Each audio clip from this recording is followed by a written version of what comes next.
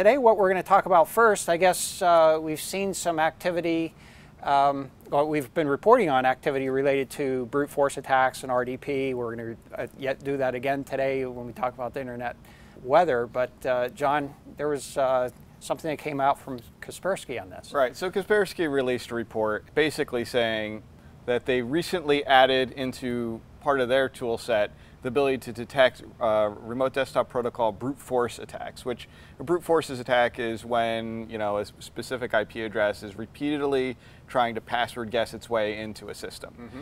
And so they recently added this into their tool set to detect it. Lo and behold, they discovered, wow, there's a lot of this going on, which really isn't a surprise to us. We've kind of been reporting this off and on for the past several years. Mm-hmm. We know that not only are there actors out there who are specifically trying to get into remote desktop servers, but there's other worms out there, like the Morto worm is still out there, taking over machines, and it even has a very small list of usernames and passwords it uses, but you know, it's the law of, you know, supply and demand. If there's enough of them out there, eventually you'll hit one of them that's got a weak password and get in.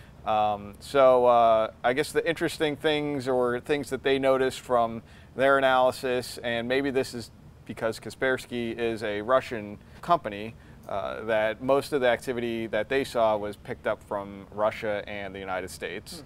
I think there was one, I think it was Turkey maybe, somewhere around there, was like the next highest, and then some of the other European countries kind of filled out the rest, but in the large part, you know, US and Russia accounted for most of the brute force RDP type activity they saw.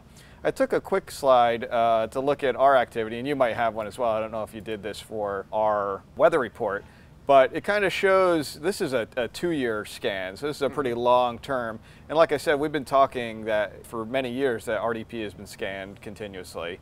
And this is the number of scans. So we're seeing around between 2,000 to 3,000 on a daily basis, regular scanning. There was a noticeable dip, which I backtracked that to pretty recently, you know, 5/14, 2014, so it was about a month and a half ago. I didn't get a chance to figure out why that was, why that significant dip. It actually decreased by maybe a 2/3 or so. It's about a third of what it actually used to be. But I'm not sure why that is. Right. I wouldn't rest on your laurels. I would still protect all my RDP machines, or probably not have them on the internet if I could avoid it, or certainly block or filter access to them, because you know, that type of stuff is devices you don't want people to get into. Yeah, I think it's reasonable to point out here as well that you're looking at scan sources here, which is not necessarily an indicator of how many probes that you might get. And once they find an accessible RDP server, it does not indicate how many times you're going to actually try to hit that device. Although the number of source addresses does have some kind of a bearing on how well they can hide the fact that it's the same actor coming in perhaps multiple times. What you want a system to do is, after a few guesses, lock them out. Well, they're going to generally be locked out by IP address.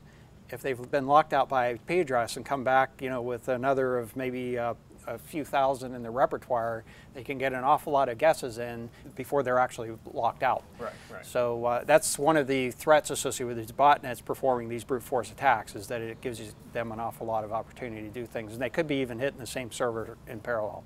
And I think from what I understand, or what I remember, RDP by default does not have any kind of back off kind of thing, or, you know, after a certain number of invalid attempts, it doesn't really stop you. So they can kind of keep going on and on. Right. So you have to do something in front of it and to protect it. So, you know, long story short, we say this all the time: filter access to your RDP servers. Use strong passwords. Most of these are using, you know, password lists that are relatively simple to guess, and that's where they have the most success. So the more complex your password is, the better. And certainly filtering access to only the people who need to access that, you know, device is the way to go. Absolutely. And it's a little difficult to see on this graph, but we had observed earlier that the amount of drop that you observed on May 15th or May 14th was right around the same amount of drop. We saw a little bit of a hole in activity back in right around the beginning of November, late October. Right around November. You can kind of see that sliver in there still, but it's a little bit harder when I got the 2-year chart up. What that suggests to me is it's basically one actor set that's associated with that particular set of activity. That's a reasonable portion of the activity is a particular actor set, a botnet, perhaps they lost command and control, the system's down for a little while, they're working on recovering it.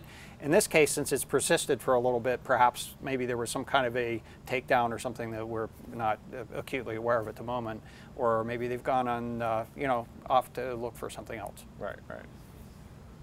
All right, good deal.